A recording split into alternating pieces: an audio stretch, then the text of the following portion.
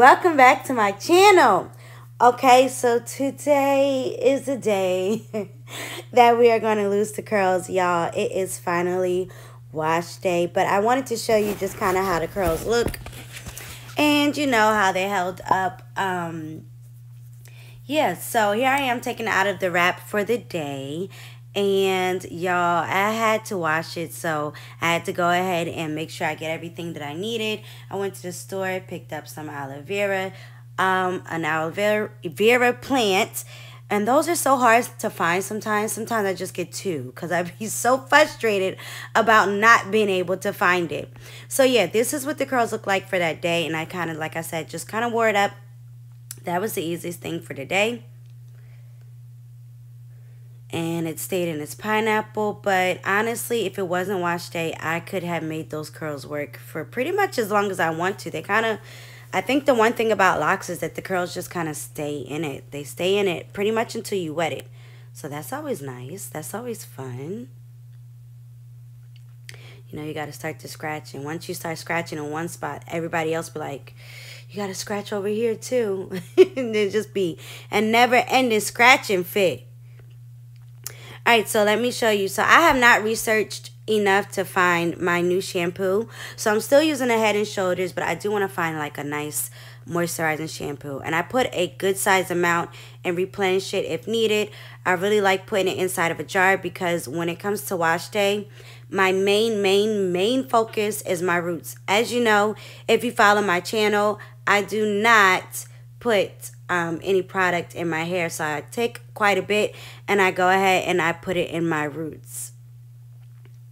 But I'm getting ahead of myself. So my name is Tiana and I do all kinds of things on this channel. Following my MIcrolocs journey is one of the biggest things, but I have so many back recorded videos, so many like sewing videos and projects that hopefully one day, God willing, I'll get out and you all will be able to see them. But yes, so I'm a licensed cosmetologist and I do a lot of things with hair.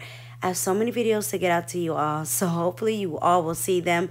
And I thought it would be fun to kind of share my routine, just changing my hairstyle from curly to straight, but essentially it is a wash day. Now, I do have on my channel, everything that you will see in this channel has its own separate video previously made. So like my wash day, there's definitely a wash day video on my channel, so you can check that out and you'll see the other things that I do. There are videos for all of it. So when it comes to my wash day, my main focus, like I said, is my roots. So I'm just kind of going in, putting it in my roots and massaging it as I go along as well. A healthy portion goes in. But the good thing about this shampoo is that it spreads really well. So even though it's in my roots, by time I start working through it and when I'm ready to pull it down to the rest of the strands, it goes down pretty easily. But in the beginning, it kind of looks like I'm doing a relaxer here when I'm all done because only my roots are white. But yeah, you put that in there. And I try to feel around to see if I see anybody that maybe I missed. But I always try to massage it in. And because my hair, I really want to get a good wash in it, I made sure that this sat on for a little bit before I even went to rinse it out. So yes, absolutely scrubbing it.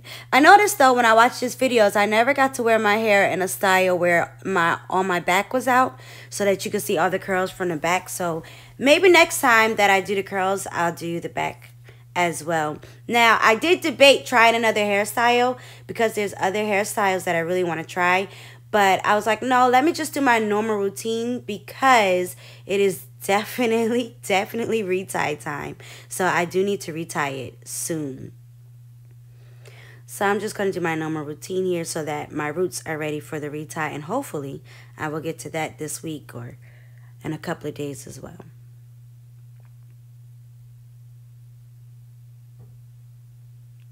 So yep, quite a few curls still in there.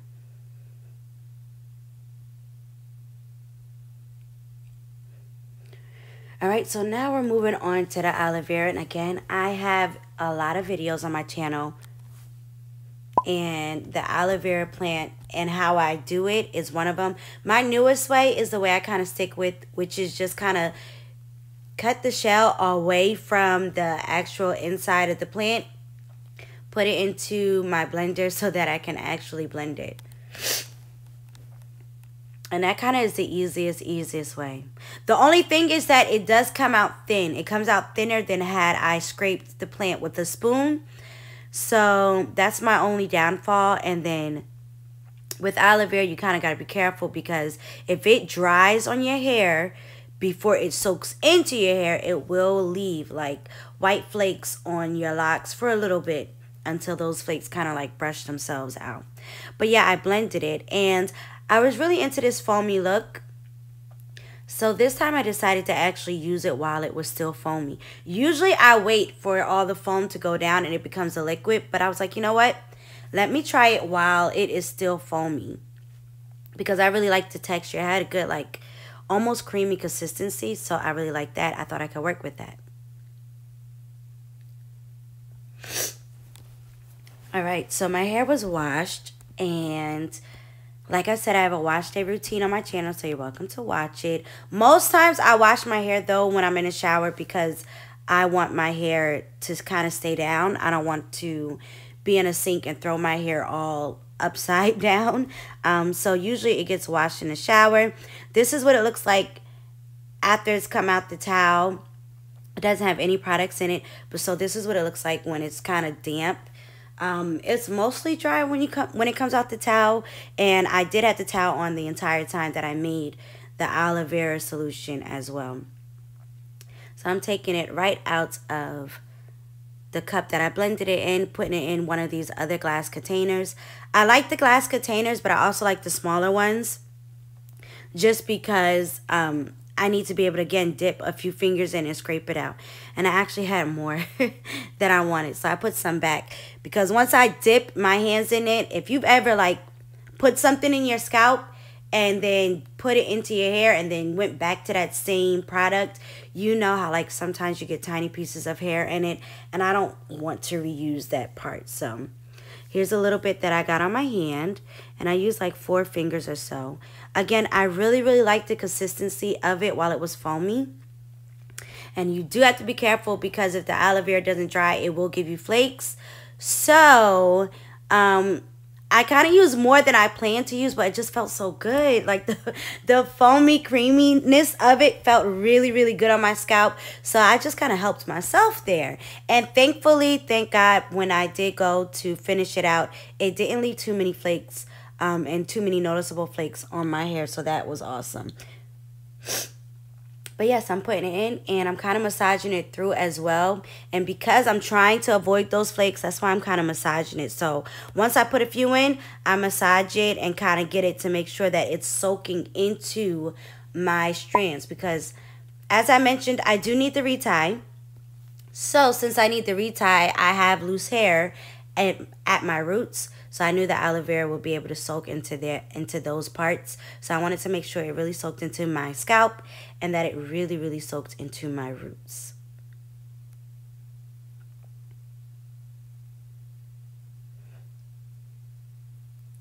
So just massaging that in as well as I can, carrying some down to the ends of the locks.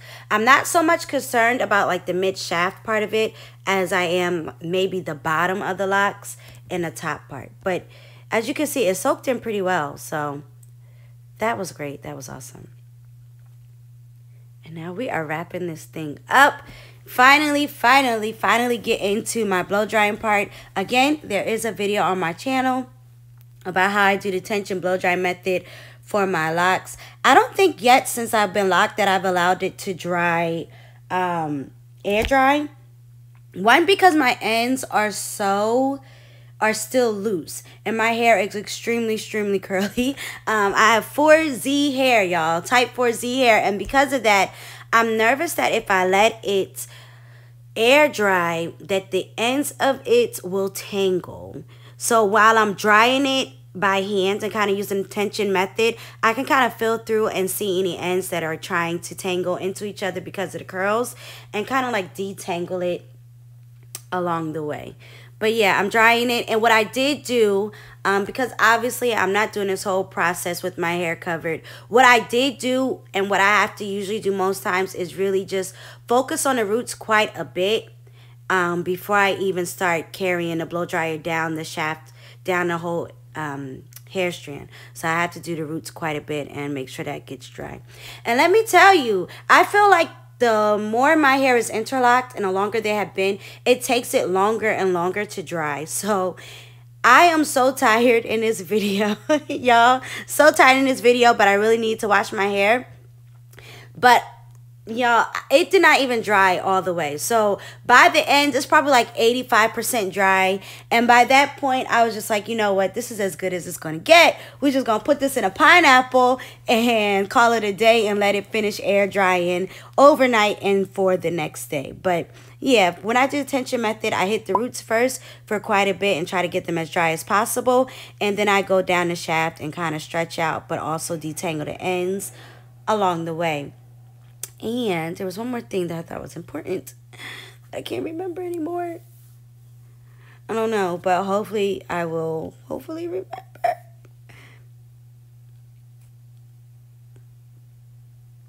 Oh, that's what I want to say. So when I go to end it, I always make sure that I do a cool shot. So especially since, like I said, my hair was only 85% dry.